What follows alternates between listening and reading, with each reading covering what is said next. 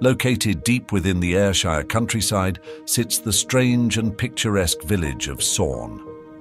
But all is not what it seems on first glance.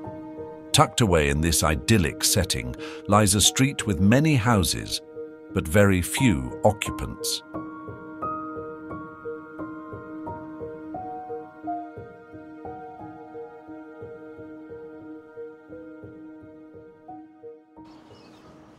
So this is the village of SORN, East Ayrshire.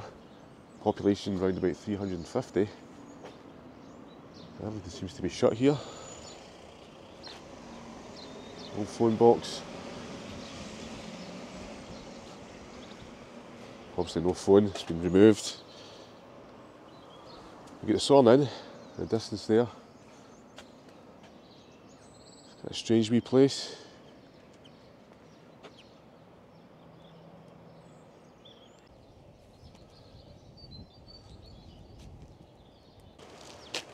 So this is the River Ayr. It's meant to be a good place for fishing. SORN. Certainly right at the edge of your doorstep, isn't it?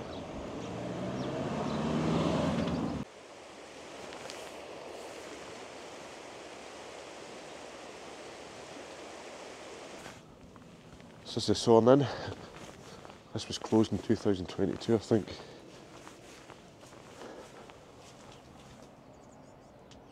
I believe the school was destined to be shut in 2007 as well, but I think that remained open. So there's really not a lot open here now in SORN.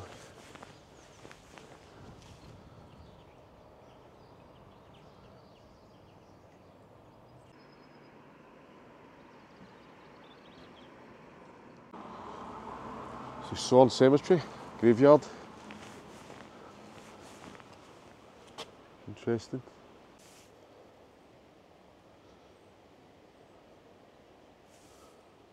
Bridge over there. Quite quirky looking, isn't it? So just heading up this wee path here onto this bridge.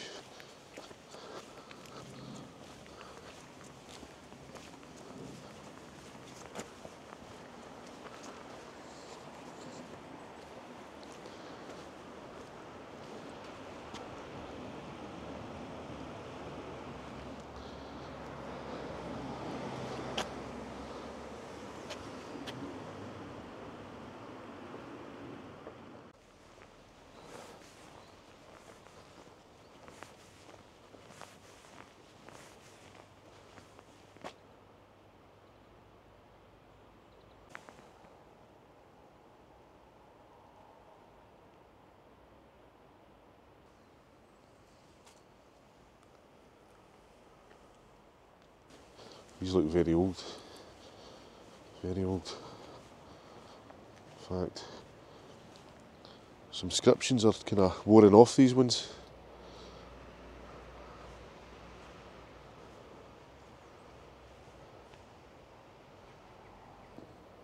To preserve from oblivion the fate of George Wood, who was shot at Tinkhorn Hill for his adherence to the Word of God. On the Scottish Covenanter Memorials Association's website, it describes George Wood's grave as located to the rear of SORN Church. The original stone and its replacement have been built into the church wall. George Wood was killed around 1688 at the age of 16 years old. He was shot by one of Craigie's troopers. The Covenanters were members of a 17th century Scottish religious and political movement and supported a Presbyterian Church of Scotland. Look at this here.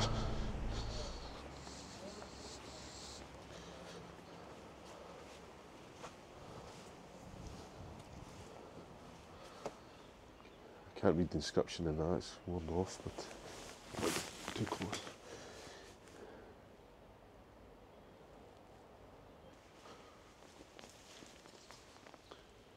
Inscription, that one's worn off.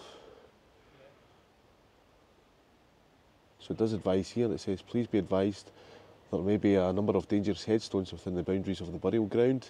Cemetery users should exercise caution within the vicinity of all headstones. So it's identifying as a lot that's been dislodged, fallen down, etc. and crumbling.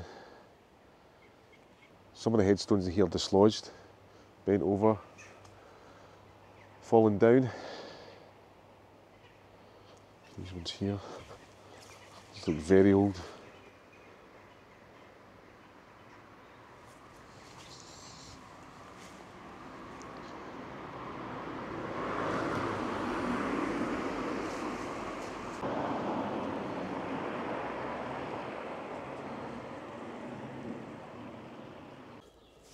So this is the entrance to SORN Castle. There's no public access. I believe it's open several weeks a year to weddings, etc. I'm not going to get in here, so I respect that, but it's way down the bottom there.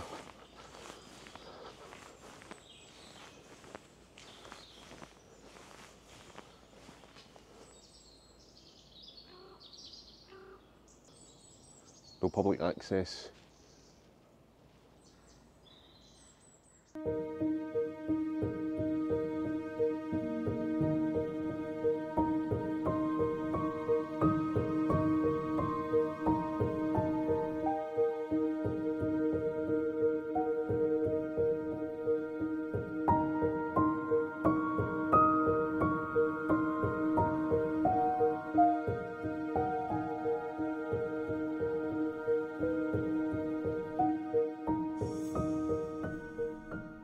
Strange and picturesque it may be, but SORN hides another side. A street with many homes, but barely any occupants. SORN holds the nickname the Ghost Town. In 2007, 16 homes were built. This estate was named Wheelmill Place. Construction started on the estate in 2007, with 3 of the houses being completed, then sold. But following the credit crunch, the construction company went bust. 17 years later, the ghostly shell of the houses still remain, with half-painted plastered walls and unfitted toilets and baths inside. The abandoned remainder of this estate has been left to rot, only segregated by Harris fencing.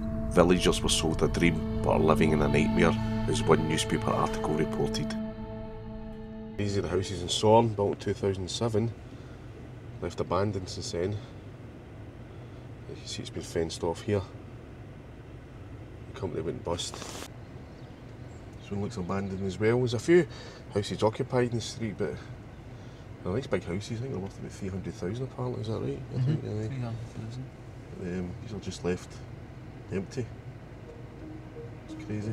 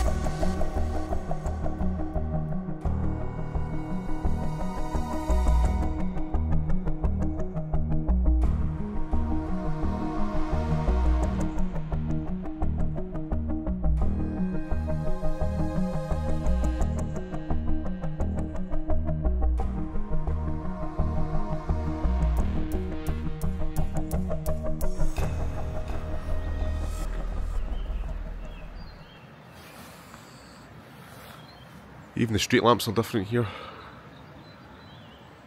Not usual towny or city ones.